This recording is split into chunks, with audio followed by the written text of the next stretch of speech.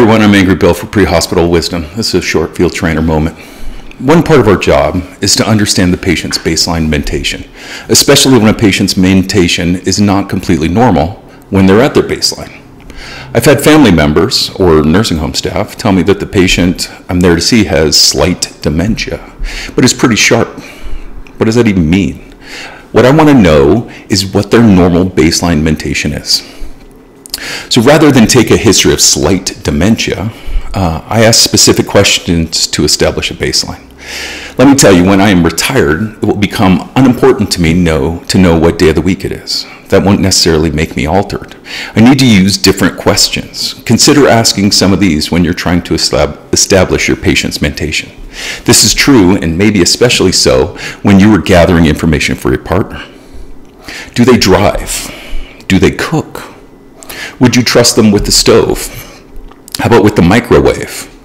Can they stay alone without problems, and if so, for how long? Can they feed themselves? Do they take care of their own needs like bathing? How about teeth brushing? If they watch TV, can they follow a plot? Do they know who lives with them and what their relationship is?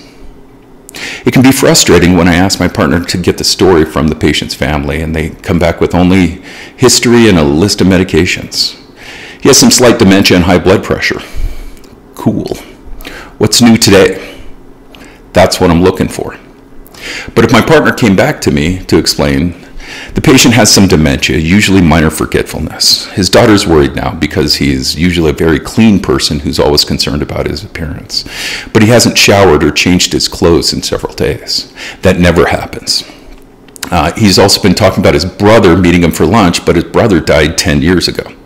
Holy crap, that's much better data. That's what I need to know to understand the call better. So consider how you can take a history from bystanders, nursing staff, and family members, almost as thoroughly as from a patient. As always, make sure to like, subscribe, and share. Get the word out, I appreciate it. This is Angry Bill for Pre-Hospital Wisdom. Stay safe.